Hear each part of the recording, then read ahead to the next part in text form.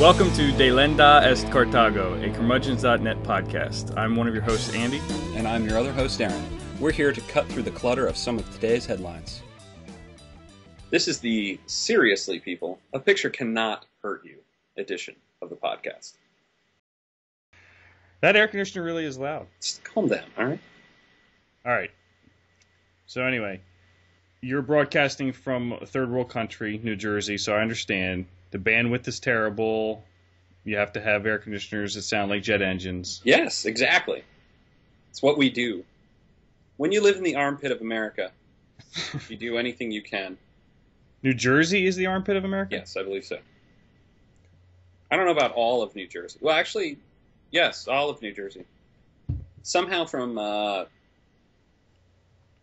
don't know, somewhere in Connecticut, straight down all the way to Cape May, New Jersey. So you could cut out part of South Jersey and just attach it to PA. Oh, certainly, yes. Or you could cut out almost all of it and just attach it to Delaware, and then Delaware might be big enough to be an actual state. We don't want to be an actual state. No good can come from that. Well, I actually wish that Delaware was an actual state. A state. Yeah, it yes. Sure makes sense for them to be, smaller and not this giant thing where people on one side of the country don't have anything in common with people on the other side of the country. What did I hear today? People are complaining about this is real, the escalator to people ratio in Wyoming and how ridiculous it is that they have 2 senators when they don't have any escalators in the state, or 2 escalators. Exactly. There's so many things I don't care about in that statement. I don't know why you're talking about it on the radio. Oh my goodness. Of course it was on NPR. Oh, yes. Well, it is all things considered. It was all useless and inane things considered. Well, gotta do what you gotta do.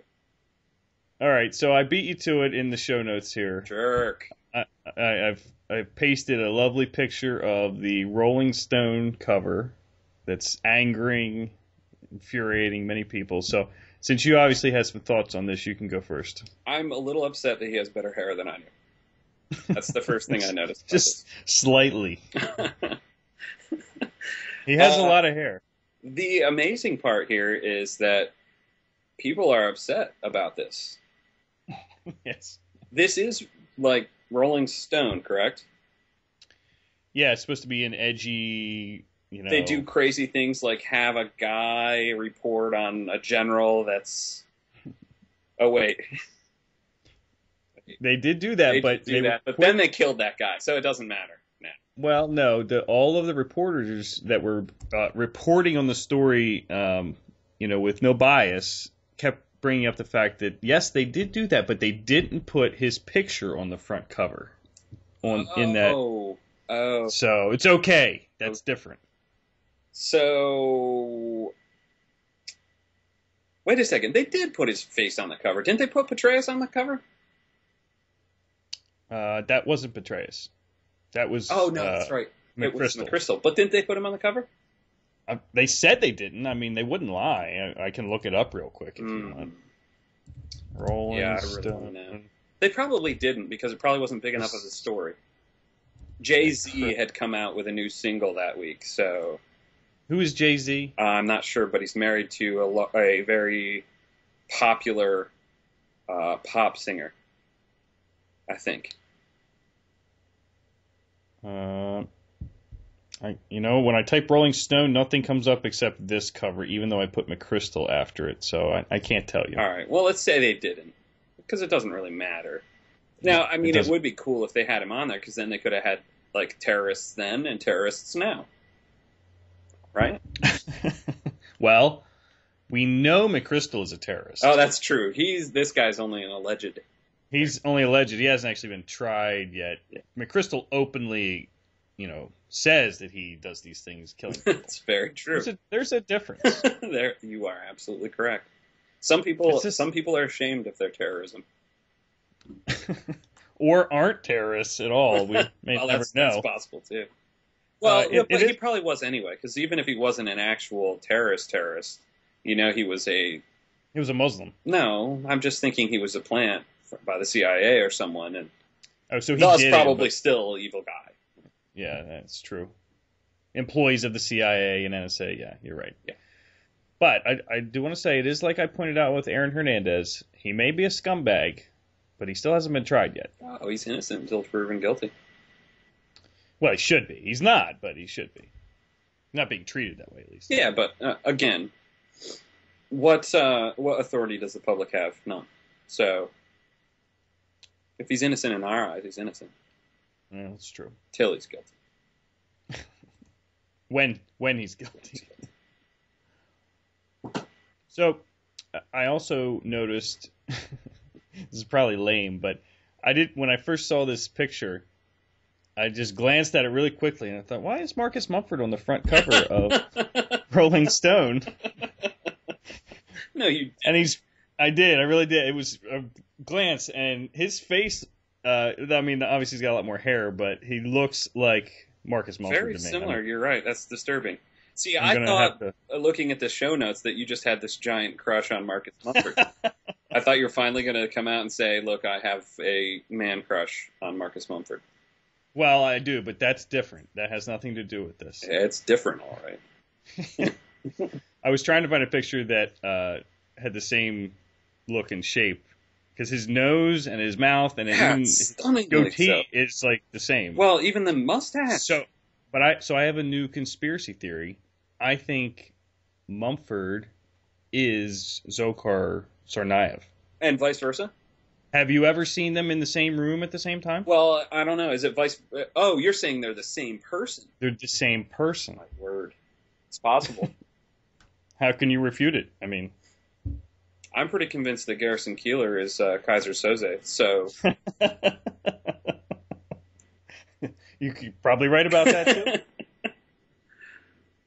We'll call Alex Jones and ask him.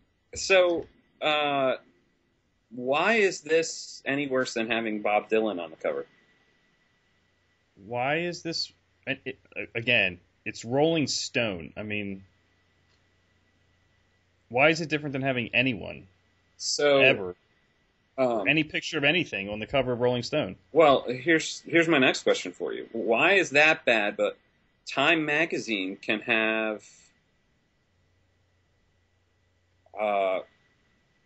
killers on their cover? Let's see, what's the one I'm looking at now? I don't know. I can't see your screen. Can you turn the camera around? No, I'm not going to do that. This looks like it's Adam Lanza and somebody else. Maybe, I thought that was that Time cover. Oh, no. This Time cover, and it's got the guys from Columbine. Oh, Eric Harrison. Yeah, no, Eric Harrison, Dylan Klebold, right? Klebold? Yeah, something like that. Something like that. So, how come those guys can be on the cover of Time? Weren't they terrorists? Perhaps. They weren't Muslims, though, were they? I mean, that's true. Just saying what we're all thinking, right? Yeah, I like the even the cover shouts that, though. The fell into radical Islam. How do you fall into radical Islam exactly? Are you talking about the Columbine guys? No, I'm sorry. I'm back to the other thing. Keep up. My goodness. I know. So it says the bomber, how a popular promising student was failed by his family, fell into radical Islam, and became a monster. Yeah, he walked in one day and his mom says, "You totally get an F in family life, all right?" And you're converting to radical Islam. Well, no, that was after he fell down stunned by the news from his mother that he had failed family life. Oh. Maybe. He had failed them?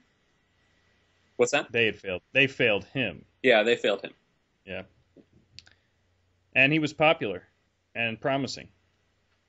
Well, if he really did what they're accusing him of doing, then he wasn't a failure to all of his family because his brother probably liked him. All right, assuming his brother was in on it too. Well, right. But doesn't that headline just beg the question, though? How does a popular, promising student all of a sudden fall into radical Islam? I mean, why does that happen? How does that happen? Well, my theory on this, and I'm going to get all serious here for a second, I think the real problem that we have with this cover and with those titles and things like that is that we maybe don't want to face up to the fact that it's real easy for the corrupt human being to fall, quote unquote, into all sorts of evil behavior. It could be any quote unquote religion or right. What does it matter which one he fell into? What if it was the Boy Scouts? How he fell into radical Boy Scoutism and became a monster. right. The point is that we have this. Okay, guilty or not, we all have this nature. We're all going to fall into behaviors that are unacceptable, not morally unacceptable. Mm-hmm.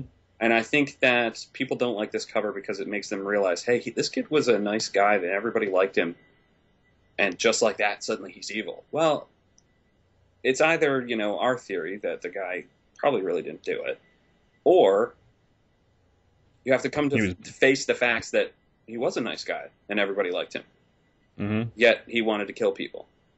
Yeah, he doesn't fit the image of the guy with the turban, Right, and exactly. wearing this sheet, holding an AK-47. He looks cool.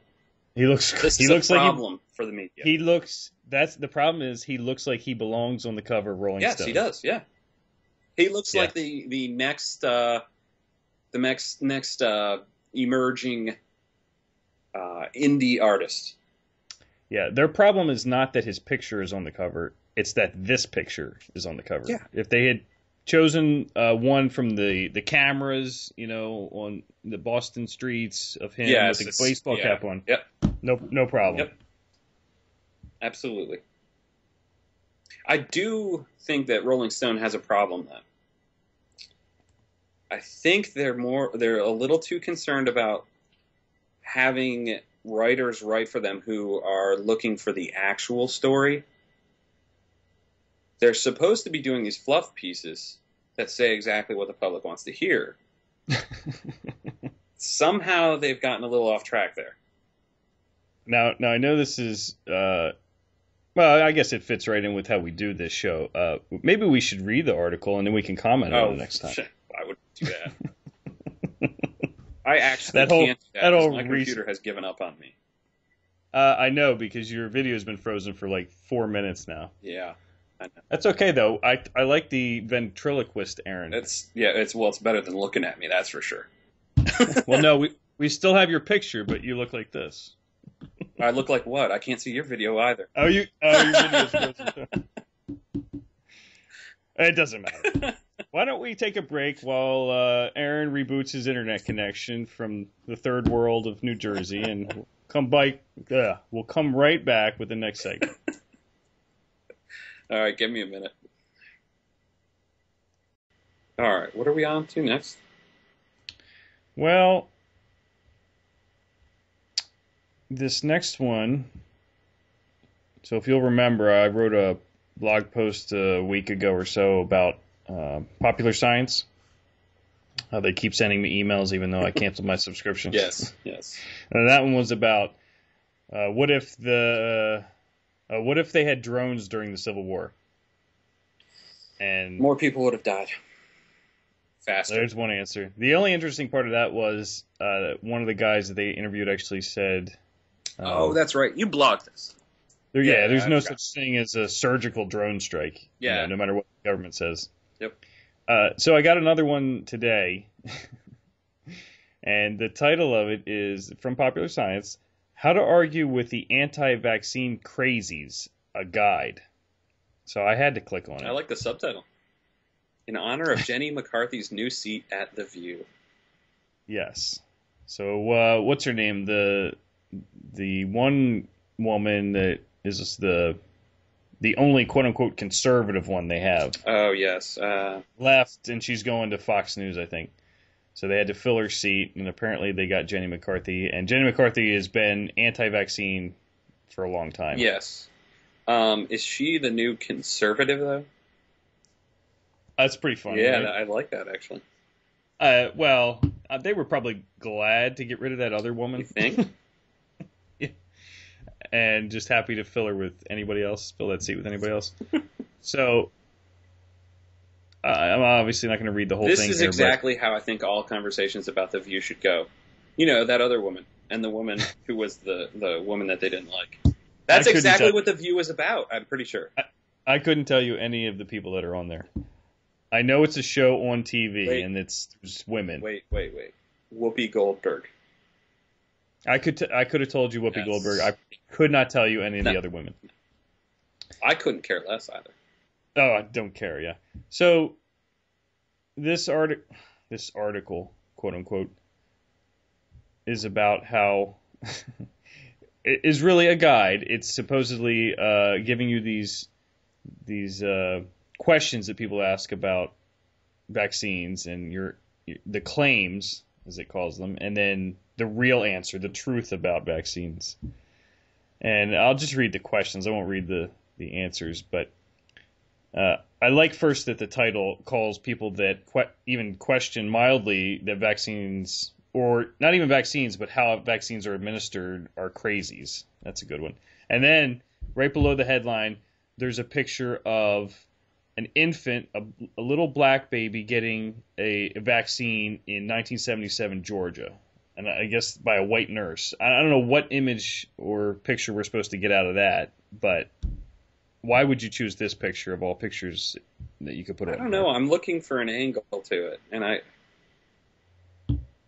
Well, I suspect them already because it's popular science. So. Well, yeah. I mean, it almost feels like let's go the race angle. White nurse, but it can't be because that wouldn't fit their dogma. Well, I don't know. It could be saying if you're anti-vaccine, you're anti-minority because, you know. Oh, because this mother cares about her child. This mother cares about her child, and the diseases affect minorities, and I don't know. It could be just convoluted. But anyway. So you know what's interesting about this, though?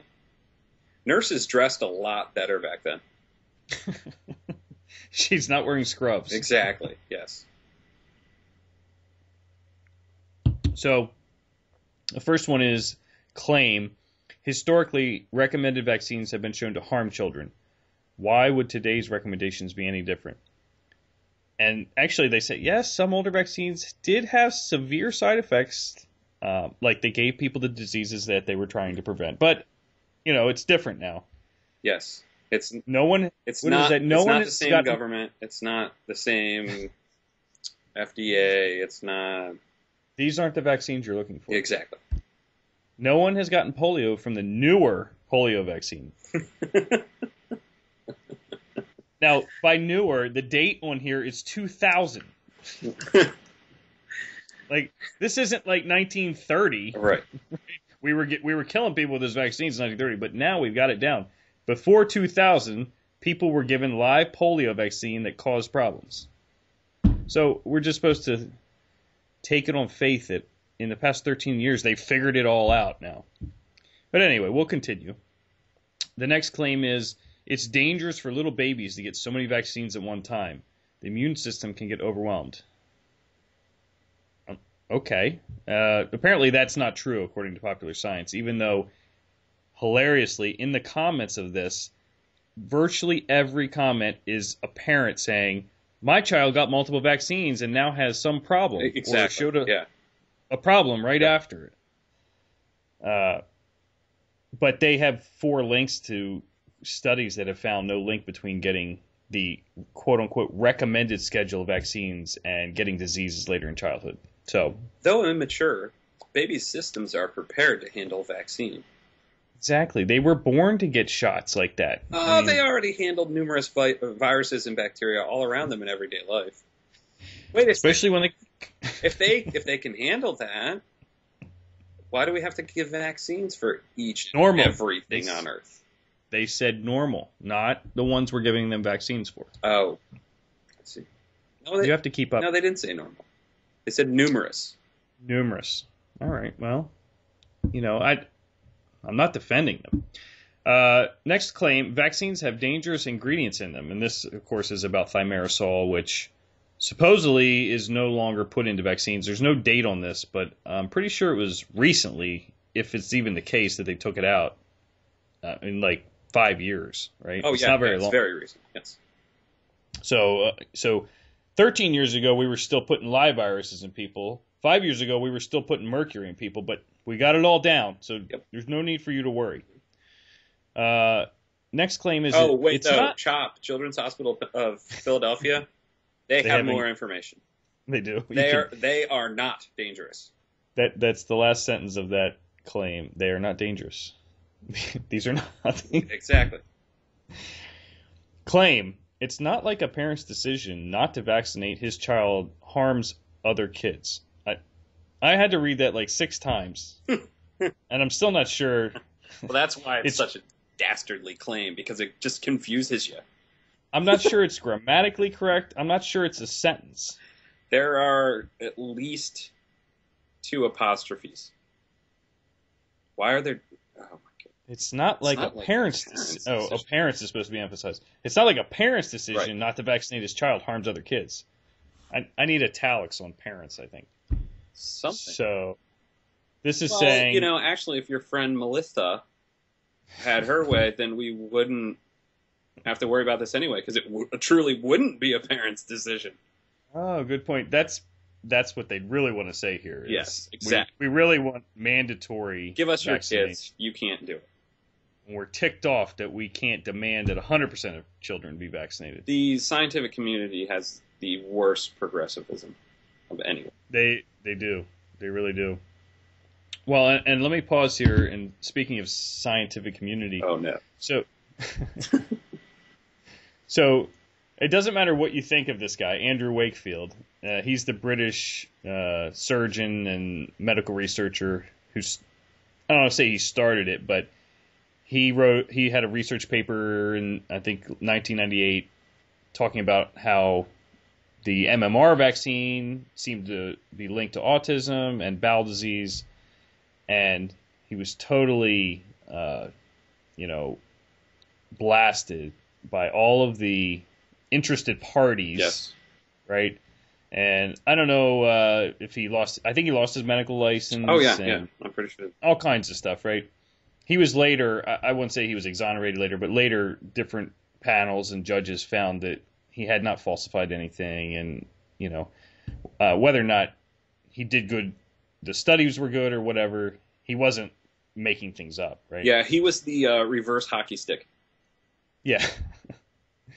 So, but what's interesting about him is, to this day, he can't even get like an interview, or if he does, it's like one of those. What's the short white-haired dude on CNN? Wolf Blitzer. No. I guess I wasn't specific enough. You can tell that 1992 was the last time that I watched CNN. CNN. Oh, what is that guy's name? Anderson Cooper. Oh, that guy. Anderson Cooper interviewed him a few years ago, but it was like via Skype, and his picture was like this big in the window, and it was like all blurry, and you couldn't hear him, and it was just Anderson Cooper yelling at him for like 20 minutes. That's the level that he's allowed to speak about these kind of things. But so Andrew Wakefield, still the Wikipedia page for him, even though it was proven that he didn't commit fraud, still says known for his fraudulent research. Well, right? Not only that, but it and blames him for everything else on Earth. It blames him for everything, and I would bet you, I should try this. If I change this Wikipedia page, it will get changed back. Or if I even click question on one of these, it'll go away. Yeah. It's amazing the hold these people have on this kind of stuff. So anyway, I just thought that was interesting that the science. You're right. The progressivism in scientists. Anyone questions anything. I guess the other point about him was that's what they tried to do with the whole global warming thing. I mean, it's time after time after time. They have the same behaviors. Everyone sees this, and yet still we go clamoring back to the science guys for all the answers. Tell us the truth. Yeah. So the other interesting thing about him is, if I remember correctly, and I haven't read his book, but he didn't actually claim or say that he didn't want children to be vaccinated. He said, when you give them these vaccinations all together at the same time, it can cause problems, right? That's what his research said. And Well, I'm pretty sure he said he thought it would be a good idea to try giving them, maybe a few months apart or farther apart and see what happened. But they totally took that and twisted it to make him say, you shouldn't vaccinate your children. Right? That's a different discussion, but he didn't even say that, right? well, look, listen to this evil comment from him. This is a quote from him. Urgent further research is needed to determine whether MMR, which is measles, mumps, and rubella vaccination, may give rise to this complication in a small number of people.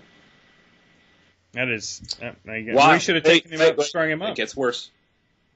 If you give 3 viruses together, 3 live viruses, then you potentially increase the risk of an adverse event occurring, particularly when one of those viruses influences the immune system in the way that measles does. Wild, crazy speculation and just reckless behavior from a medical professional. We sum it up. A researcher saying we should do more research, and he is disbarred from the medical community. Yep. Yep. Well, this is what you get with professions that are tightly controlled by the government. Oh, I forgot to mention one other horrible thing he did. He actually said that parents should just get single jabs for measles, mumps, and rubella, and that they should be separated by a year. That's terrible. That's crazy. Yes, it is crazy. I mean, they could die of all 3 of those in that year if they don't get that shot on the same day. Happened to me. You're actually a zombie, yes. Right? Yeah. I've been accused of that. Well, that's all I had to say about that. But it just continues. So I did do a little bit of research on popular science. I didn't come up with a smoking gun. Other than they got bought, they were owned by Time. They got bought sometime in the mid-2000s, like 2005 or something, by a Swedish company, Swedish publishing company. I'm just trying to remember back, but I think that's right around when I noticed this huge shift from science to propaganda. So I haven't been able to pinpoint, certain people, but it seems like to me that's what happened to popular science. It used to be a good magazine, but now it's just filled with crap like this and war machines and anything the government would. If you would think the government would write a propaganda piece about something, it'll be in popular science. Oh, yeah. It's amazing. I may have to try popular mechanics to see if they actually talk about mechanical things or if it's just more of the same. That doesn't seem likely. It's probably unlikely. They're owned by the same people. So I'm thinking something more along the lines of, isn't there a magazine, Make? It's like do-it-yourself everything. It's probably owned by the same people. Yeah, but still, I mean, how much can you skew that? At least they want to do things on their own. We'll see. Good point. All right, that's all I had to say about that. Thank you for listening. You can find us at our website, curmudgeons.net, and on Facebook and Twitter, both at /curmudgeonsnet. Drop us a note with suggestions, links, or show ideas, and remember to share the podcast with your friends.